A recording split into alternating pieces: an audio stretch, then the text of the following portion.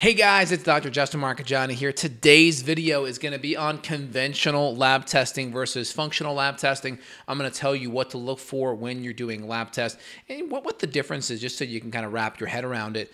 Before we dive in, make sure you smash that thumbs up button. Really appreciate it. Put your comment down below. Let me know what tests you've done in the past in regarding lab testing and kind of your thoughts on that, what you've experienced. I'll tell you mine working with thousands of patients.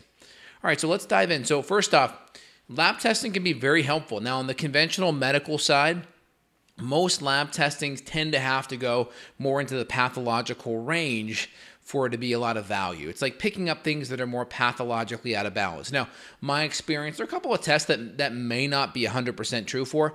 So we may see things like vitamin D, conventional medicine starting to understand that the rickets level of vitamin D in the mid to low 20s is probably not adequate enough, and people are understanding that you want to be probably 40 or above, 40 or 50 at least is a pretty good vitamin D level. So that's one marker that's pretty good. I would say things like C-reactive protein, people are starting to run more. Again, that's a marker of systemic inflammation, but we want to be less than 1. A lot of times conventional medicine's even okay around 2 or 3.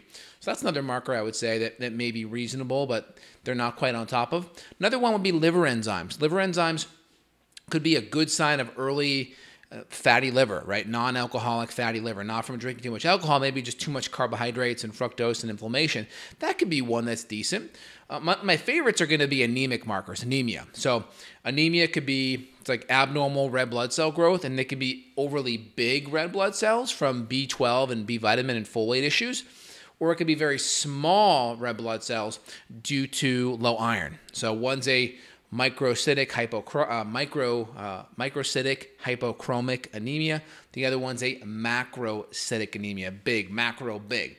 So with the iron-based anemia, we tend to see lower RBCs, lower hemoglobin, lower hematocrit. And a lot of times that'll be picked up on a typical CBC. We also may run ferritin and iron saturation and TIBC as well. Those are other important markers that they may not run. So if you see a CBC with those off, that could be a good thing to look at and to look deeper on. What are a couple other tests that I typically see? So you could look at your comprehensive metabolic panel. They have some markers for immune markers like neutrophils, lymphocytes, monocytes, eosinophils, basophils. If we see neutrophils maybe in the upper 25% of the range, there could be a bacterial issue. Monocytes greater than 10, there could be some gut inflammation. Eosinophils greater than 4, there could be some systemic allergy stuff, environmental, or there could be some parasites. So those kind of give you, chronically low or high lymphocytes could be a sign of some kind of immune stress as well. So those kind of give you a couple of windows that other things could be going on.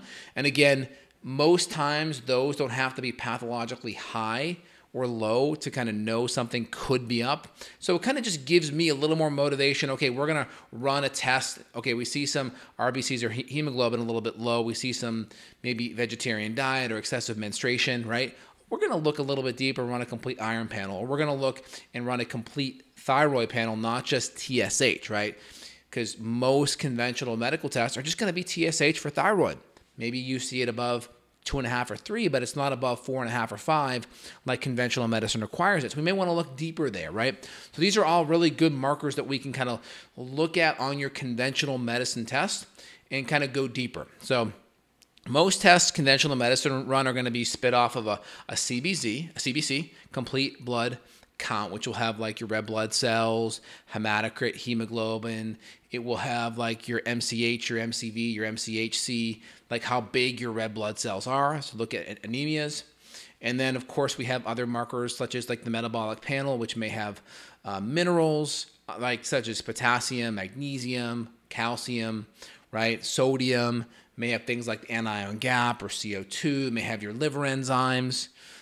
We may also add a lipid panel to look at triglycerides or total cholesterol or HDL or LDL. Again, this is off the cuff, right? But these are things that I look at and see every day. So this can kind of give us a good window.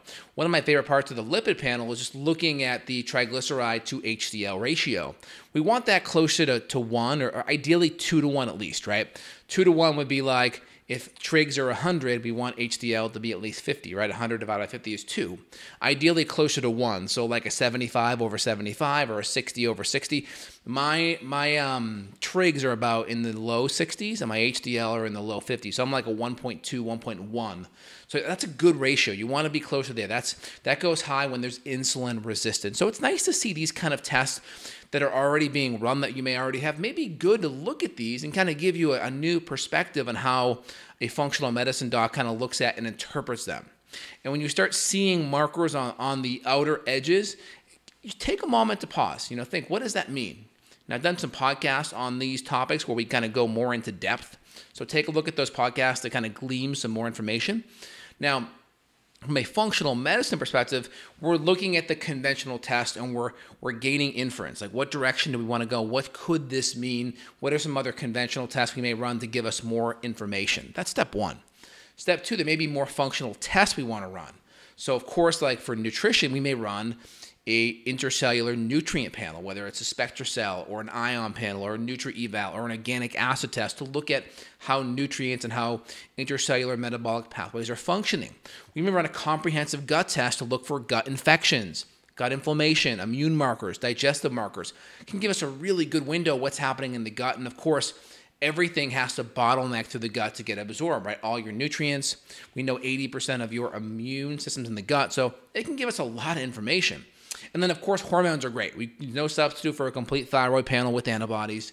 There's no substitute for a really good comprehensive circadian rhythm cortisol test, as well as adding in female hormones or male hormones, testosterone, estrogen, progesterone, DHEA sulfate, estrogen metabolites. These are all really good tests that we can do to kind of get a window on what's happening with the adrenals, female hormones, male hormones, circadian rhythm, really excellent. And of course, there are other tests that we can do to get a window into heavy metals, which we know blood tests for heavy metals aren't adequate enough because it's not getting enough of a window into tissue burden. So if you lick some lead paint earlier that day, it may end up in your blood. But if you have chronic lead or chronic mercury from storages over a lifetime, you may have to do a challenge test with some kind of a chelator. So it just depends. And then we have other tests like mold or mycotoxin tests, which can be helpful that will involve a urine sample. We may use some glutathione to challenge that or provoke it. These are all very helpful tests that can give us a window kind of what root cause stressors or issues could be happening upstream. So I always tell my patients, we want to look at how the upstream systems, whether it's the hormonal system, body system 1, which could be adrenals, thyroid, female or male hormones. Could also be body system 2, which looks at digestion and immune, right? Gut infections play a role in there. And then, of course, body system 3, which is detox, nutrients, and mitochondria. They're really important that play a big role in how your body functions. And, of course, we also go upstream to how these systems broke down to begin with, whether it's underlying stress from foods like chemical stressors like gluten sensitivity, blood sugar imbalances, poor nutrition levels, poor digestion, infection. These are chemical. Emotional is pretty straightforward. It could be relationship stress, financial stress, family stress, health stress, right? Sick and tired of being sick and tired is a real stress. And then, of course, physical could be things like overexercising, not moving enough, chronic pain, chronic inflammation. And we look at the upstream stressors, we look at the downstream middle-of-the-road systems, how they're functioning, and then the systems then manifest themselves downstream into symptoms. And that's where the drug patch tends to come in, where the doctor's writing prescription for different drugs to control the pain or the inflammation, ibuprofen, or female hormone symptoms, birth control pill, or the mood issues, antidepressant or benzo, or the tummy issues, Prilosec, right, antacid or Tums, or the constipation issues with some kind of a laxative, right? So you can just go down the whole list, and we want to go upstream, right? It's above, below, inside out, right? Want to look at the underlying stressors and systems, and then look at the underlying symptoms down below by going up, okay? And now when you're looking at tests, when you're looking at these conventional tests, we're still keeping that kind of model in the back of our head as we're looking at these tests, and we're also going to be still looking at the underlying systems with some of these functional tests that give us a better window of what's happening underneath the hood. So I hope you guys enjoy that and that makes a lot of sense to y'all. So in general, any other questions, feel free and let me know on this topic. We can always dive a little bit deeper. Again, I work with functional medicine patients from all over the world every day, and we kind of use that template to kind of dive in and figure out what's the next step, what's under the hood. If you want to reach out down below and connect with me or my staff and colleagues as a patient, feel free. There's a link down below where you can connect with me. Also, let me know your questions and thoughts on this topic, and we can dive into some live questions here on the spot. We call this improv functional medicine here. I'm waiting for my O test result. I had a GI map stool test and an MRT blood test. Cannot find the reason to my symptoms. Oh, well, that's sad. Well, you should reach out to me, Nicole, so we can dive in deeper. Abdullah writes in, Dr. J, I have skin issues, dark circles under the eyes, anxiety for 13 years, no cramping or diarrhea ever, only chronic bloating. Could the cause be leaky gut or infection? Yeah, it could be. I mean, so when I look at patients, of course, the 6 R's with the gut play a big role, right? Removing the bad foods, replacing enzymes and acids, repairing the gut lining, and hormones, right? Hormones come in there. 4th R, removing the infection. 5th R, population, good bacteria. 6 R, retesting. So anytime I see dark circles on the eyes, I'm always thinking food allergy issues. So food allergies could be an issue. Also, blood sugar imbalances could be a big one as well. So we'd have to really look deeper. But leaky gut isn't a cause, it's an effect. So leaky gut's like a big kind of thing in functional medicine now, but it doesn't really help me. It's a good label because people feel good with the label, right? Even conventional medicine, that label, aka diagnosis, helps them get insurance coverage. It helps with drug prescription coverage. But in functional medicine world, it doesn't do anything for me because I work with patients via cash. So I don't need this diagnostic code for me to engage in care with the patient. So leaky gut is more of an effect than a cause. I look at the causes of leaky gut and we treat the underlying causes, and then the effects that manifest downstream end up taking care of themselves. Dr. J, what's a good fasting blood glucose for someone in a low carb, moderate protein, ketogenic diet? I mean, I would say somewhere between 80 and 120, under 120 within that first hour and back below 80 to 90 within 2-3 hours would be great. Recently started a low acid diet to help improve anything wrong with the esophagus, or LPR. Recently started a low acid diet to help LPR. That's going to be laryngopharyngeal reflex for people that are listening at home. Could that help with the esophagus? It potentially. I mean, the first thing I look at with LPR is what kind of inflammatory foods are you consuming, number one. And then are you able to digest those foods, number two? Now, of course, there could be other infections like H. pylori or SIBO. But yeah, get the food allergies and the digestion under control first. That's like super, super important. Can you tell much about liver enzymes through a simple CBC? I mean, if they're elevated, there could be some liver stress. It could also be because you exercise too hard before the test. So it could be helpful. I mean, if I see a lot of high enzymes, then maybe refer my patient out to an ultrasound. If they're not exercising excessively, get an ultrasound to see where they're at. Gluten exposure, if really sensitive, can also cause an elevation in liver enzymes according to the Journal of Hepatology. That's also one component. Why do cancer patients have a lot of hair loss? Is it because of a ton of blood loss due to cancer, therefore causing anemia? Well, most hair loss that you see with cancer patients is due to chemotherapy. It's almost always chemotherapy. Chemotherapy tends to kill cells that replicate and divide very fast. Cancer cells are one, and so is the gut lining and hair. So it tends to be more chemotherapy. Typically, if someone does have cancer and they have hair loss and they're not on chemotherapy, it just could be that they're under a lot of stress and their physiology is very catabolic. They're breaking down. And again, tissue like hair, skin, and nails tends to get sacrificed when you're under lots of stress. Like you see people, like they literally pull out their hair, like they literally lose like globs of hair when they get stressed. Yeah, I mean, because you really become catabolic, and you're breaking down way faster than you can build back up. But to allude to your question, that tends to be more of a chemotherapy side effect. Good questions, good questions. How do I fix my gut issues and water hydration, as well as any thoughts will be great. Thanks. Yeah, so 6 hours, like I mentioned earlier. Again, if you have a specific question, I'd be happy to answer it. But if it's a general question, I point you to podcasts or general concepts. If it's specific, then I can get more specific. Typically have blood pressure of 120/80, but have recently dropped to 100/60. feel fine, but wondering if I should look deeper at something. I mean, the first thing I do is make sure you're hydrated enough and getting enough minerals in your water. Dr. J, how do we fix all these things before you talk about this Q&A? Not sure what the question is, though. So if your question is about gut issues, go to the 6 hours I mentioned above, or go to a podcast on that topic.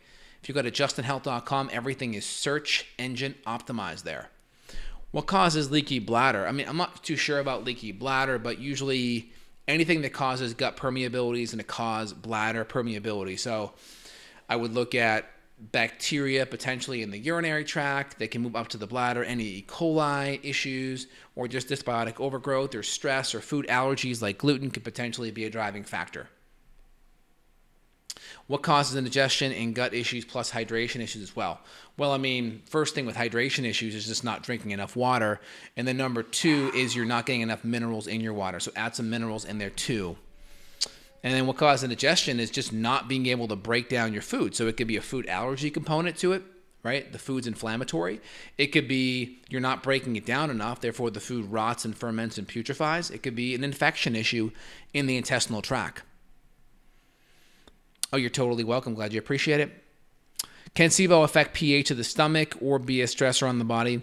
Yeah, definitely can. SIBO can definitely affect the stomach. I mean, any kind of, you can see like a glucose test, like there's like a lactulose breath test. A glucose breath test could look more at bacterial overgrowth via the gases in the stomach. That's a better test for that.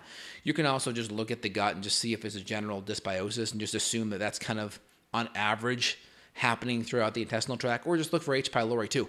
So I'll look at and run a comprehensive gut test and maybe run a breath test if needed too. Great questions. But anytime you have lots of stress, that could throw off acidity for sure. With a healthy gut, we're going to have good acidity. With inadequate gut health, we're going to probably be more closer to alkaline, or at least more closer to neutral. B12 levels are always high, 1,200 to 1,300, but CBC always says large RBCs, 15 to 17 size, also MTHFR SNPs. I mean, serum B12 could be high if you're taking B12, so that's never a good test. So when you say CBC always shows large RBCs, what do you mean? Do you mean like the RBC number is 15 to 17? Or do you mean like MCV or MCH? What specific marker do you mean? But the best marker for B12 is going to be methylcobalamin. Transhalocobalamin or transhalocobalamin is one. I think Quest runs that one. Or you could run a methylmalonic acid urine test. There's a urine and a blood. And Genova runs that on the organics. Also LabCorp, I think Quest also run that via blood or urine as well. So methylmalonic acid gets converted to succinic acid. It goes methylmalonic to succinic acid.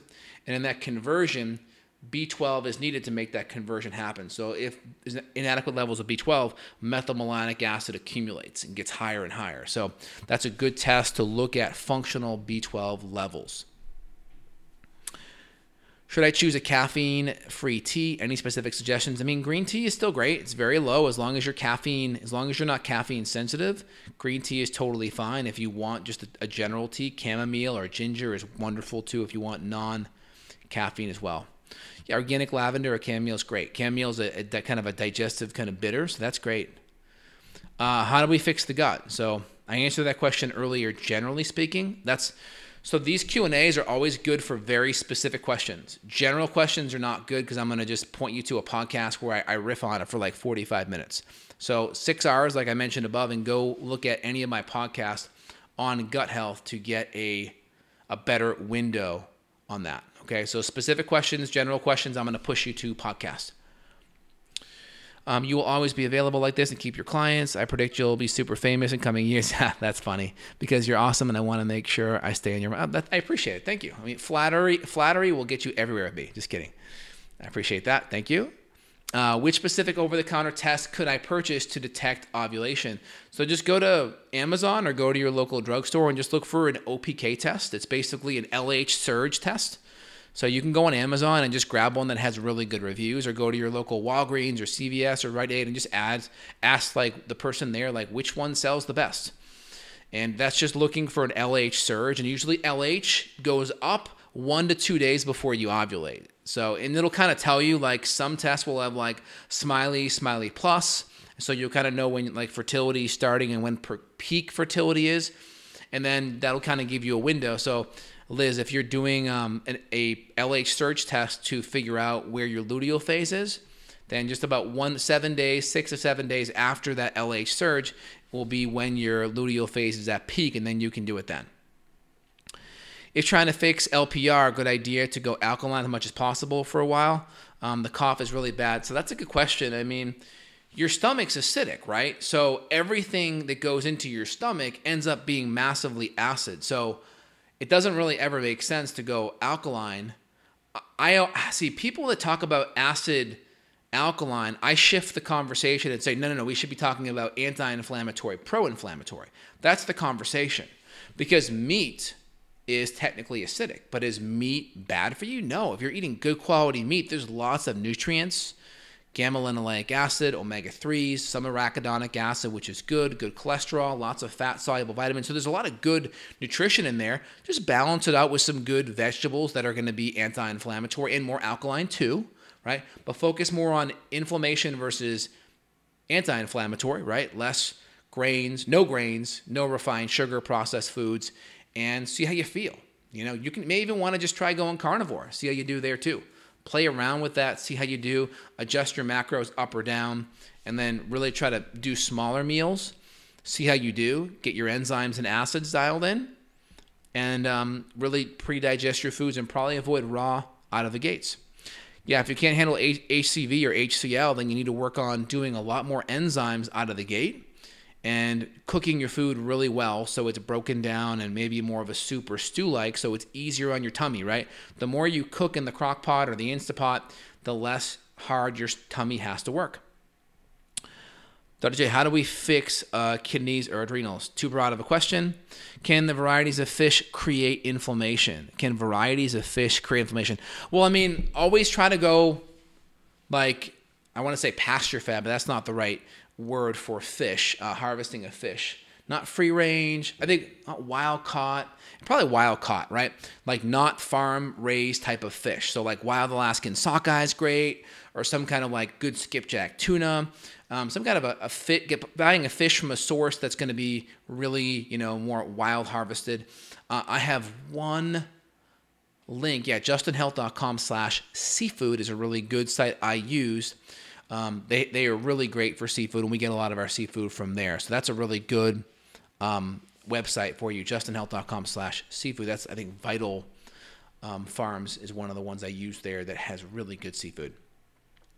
Suffering with adrenal fatigue when supplementing with tyrosine, 500 milligrams one time a day, but makes me feel anxious. Is that normal?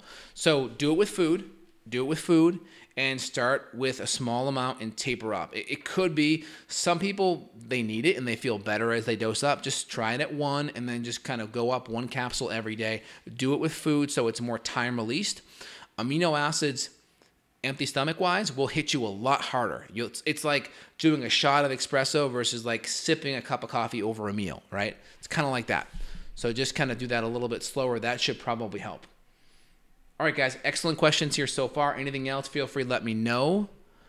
Also, you want to combine that. So, like, I don't know, James, where your adrenals are right now. So if you have high or low cortisol, if you're a patient, we probably already have you on a dialed-in protocol. So make sure you follow that supplement reaction guide and add everything in one at a time. Adjust the dosing if you need, and then just go down the list. If you can't tolerate it, do your best, and then move down the list, okay? If it's sort of important to do AIP and low FODMAP, how important is it to keep the carbs down in addition? It just depends where you're at. People that are really having a problem with like gaining weight, like they can't gain weight and they're losing weight, then having more carbs may be helpful along with more fat too. So it just depends upon where you're at with the weight. Outside of that, see how you feel. My default is always start low and then go up. My concern is if you're kind of in the middle, you don't know where to go, right? And most people consume too much carbs. So I always go low, kind of see where you're sitting, especially if your weight's not adequate, and then you can taper your way up as you go. Any substitute for activated charcoal to help with detoxification? Yes, you could do bentonite clay. You could do modified citrus pectin. You could do fulvic minerals, but activated bentonite clay, citrus pectin, those are all really good, easy ones out of the gate. So you just got to take those 2 hours after food and sups, 1 hour before food. Is topical retin-A and hydroquinone right if we're dealing with internal inflammation? Topical retin-A, it can have side effects. So I recommend using a retinol product. Retinol is very helpful for decreasing oil from the skin. It's very helpful for collagen synthesis. Typically, like the tetracycline. What's the other one that's got the black label the dermatologist prescribed? Not retin-A, not tetracycline, Accutane. Accutane's a vitamin A analog. It kind of works similar. So I use the one in Mariva or Ix line, their retinol product. It's more gentle. It's just, and then it's got some vitamin C and other like topical nutrients, more gentle. So I like that. Retin-A has a lot of side effects of redness. I'm not familiar with the hydroquinone, so pause on that one. And of course, yeah, fixing everything internally is going to be big, right? Getting the inflammation out of the food, getting natural vitamin A through cod liver oil and grass-fed meat and egg yolks, if you can do egg yolks now. Those are all good kind of things out of the gates. Got it. So you're right in the middle. Yeah, so just do your best. Figure it out. You know, start low, work your way up. Do you personally eat organic rice or legumes? I mean, I did have a little rice this weekend, and typically when I have it, it's with sushi. So I'll do like usually one sushi meal every month or two, and I'll have like a nice clean like, you know, California roll or Alaskan roll. So, you know, no imitation crab, right? That's where they get you is the imitation crab. Always make sure imitation crab, it's real crab because imitation crab is like pure gluten, right? And then I'll do like some MCT oil and coconut aminos, and I'll mostly do sashimi with my sushi, and I'll take charcoal and extra HCl and enzymes too. But yeah, so I'll do it every now and then when I do HCl, when I do any rice during the week, guess what? It's not rice, it's Miracle Noodle rice, which feels like rice in my mouth, but tastes really good, and it's glucomannan from a Japanese cognac yam. Or I'll do rice in the form of cauliflower rice, which isn't rice, but it still has a really nice kick to it, and I'll put a little bit of coconut and aminos on it for a little bit of flavor. Okay, very good. MCH low 23, 26.3, MCV 83, RDW always high, hemoglobin and crit always normal, platelets always low. Hard to say. I would need to look at the other markers. Joanne regarding B12. If this is the Joanne I'm thinking about, then I would want to look at methylmalonic acid, look at your organic acid levels. If lymphocytes and immune cells are on the lower side, then make sure the gut stuff is under control. And then we could also give you extra immune support and extra B12 and folate if needed. But really focus on that methylmalonic acid as well. Is a multivitamin necessary for manganese for good health? I mean, it depends where you're at. So I don't typically go and recommend manganese out of the gates, but if I see it on an intercellular test, we're going to make sure it's there. In a good multivitamin, typically some manganese may be there. Are there any substitutes aside from pasta, such as spaghetti squash, or on an AIP diet? Yes, you could do Miracle Noodles. I love them. They're excellent. Low carb, low calorie, wonderful. How do you feel about cassava flour, pasta, and rice? I like a little bit of cassava. I mean, it's in the cheat category for me, right? It's a cheat category, but it's there as an option if I'm doing well. Like for my AIP patients, it's a cheat category. Rice, I would say a no-go until they're really doing great and really stable, and it's something they're really craving, and they've been great at their diet and great with their health. So if they were to have it and go backwards, they would know, then we have that. I only want to push foods when people are doing really great that are questionable. That way, if they go backwards, it's like, I know exactly what did it. There's no guessing around. If you're kind of feeling like crap and then you're eating something and you're kind of still feeling like crap, then you're like kind of grabbing at straws. Was that causing it or what? You don't know, right? What do you recommend to past 50s with HTN and atherosclerosis, aorta? He's compliant to his maintenance. I just want to know more.